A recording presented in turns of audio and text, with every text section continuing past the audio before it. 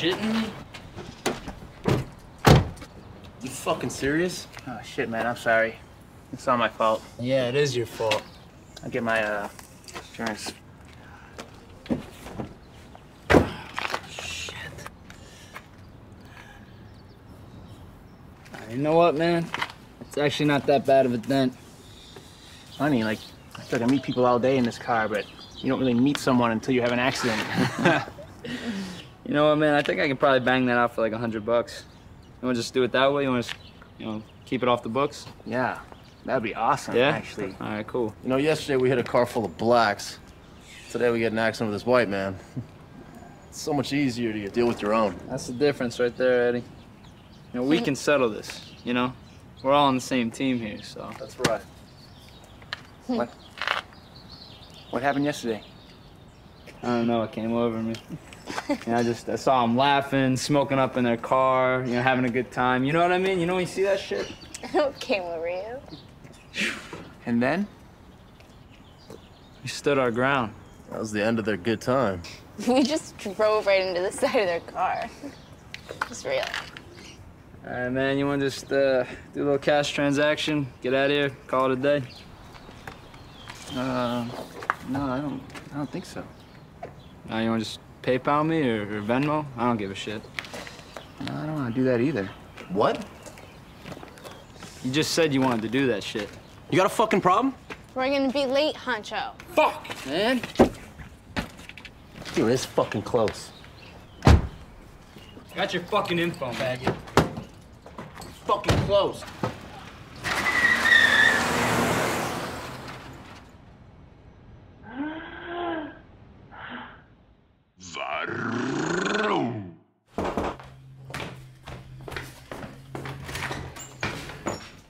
Oh, Hey, Dad. Brought your cake. hang on a second. Let me get my hearing aid. You brought me a cake? What's going on? It's chocolate, your favorite. Hey, it's chocolate, my favorite. That's what I just said. Come in, have a seat. You want some milk? No, I don't want any milk.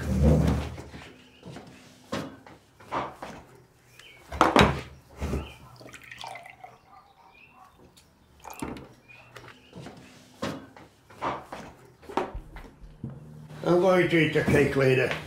You do whatever you want. It's your cake.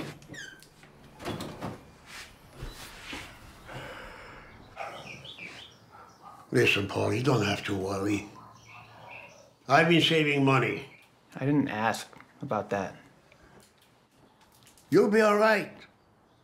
I'm not a rich man, but you'll be all right. You know what your grandfather left me? Bupkis.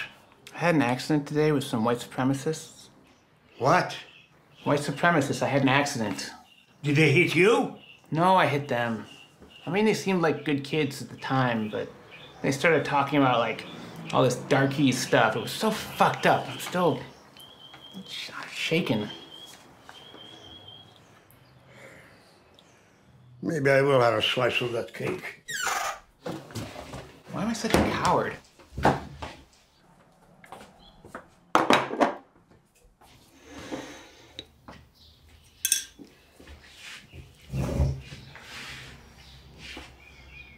See that picture? Yeah. That's your great-grandfather. He was a tyrant. Yeah, I know. And your father left home at 13, which is the preferred age for running away in this family. Oh, he was very strict, very religious. And when the Nazis came into Biala Pavlovska, they asked who wants to be the first to die for his God. Your great-grandfather stood on a bench and said, I'm not afraid to die for my God. And they shot him right there. They shot him dead, just like that. Yeah, I know. It's in all the literature. You read about the Holocaust, you'll come across your great-grandfather. Now, your grandfather, he was the only one who survived. He left home to teach his father a lesson. The Nazis taught his father a lesson instead. But he survived because he had left. Life is funny that way. You make a decision, you make a choice. It may not seem like a big deal at first, or maybe it does, but not for the reason you originally thought. Are you getting out? Are you going to... Oh, don't worry about that stuff. They slaughtered his entire family. Every single person. He eventually made his way to America, married your grandmother. He wasn't a very good father to me. And you thought you had it tough because I was moody and the social workers coddled you? You told them I hit you. Yeah, you did hit me. You've never been hit in your life. I don't know. You have no idea. I don't know why I came here, actually. Did I write a book and tell the world what a bad father he was? No. You want to know why? Because you're not a writer. Because nobody cares. He did his duty. That's all that matters. He put food on the table. The family is the only thing that matters. Is it? Is that what matters? Is that the only thing that matters? You know, I almost told them and I had a black girlfriend. But I was too afraid. This one, like, really big guy. Look like a fucking football player. I mean, what's the big deal? It's not like I've never been smacked around before. I mean, do you even remember that? Do you remember anything? That's the first piece of cake I've seen you not eat. Okay? Maybe you're not hungry.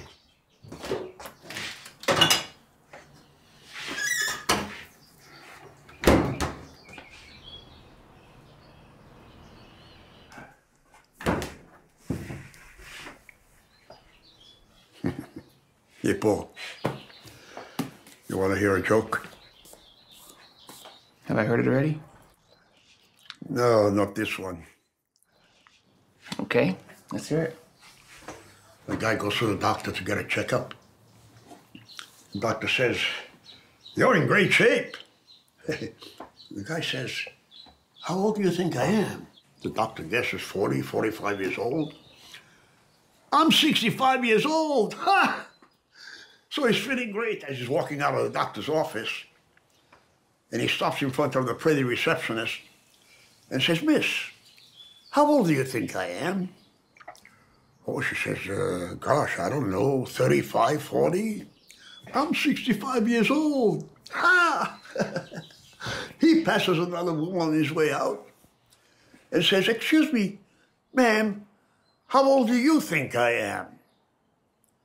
She looks at him and says, "Lower your pants." "Well, that's unusual." "Okay." So he drops his trousers. She reaches between his legs and starts choking his balls. "You're 65 years old."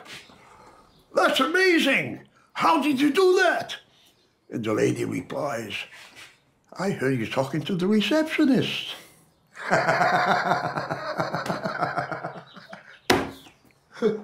Good one. Have some cake.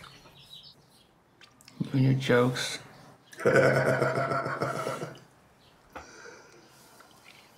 It's good to see you, Paul.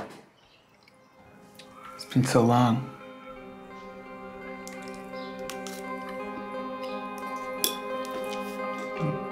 It's good cake.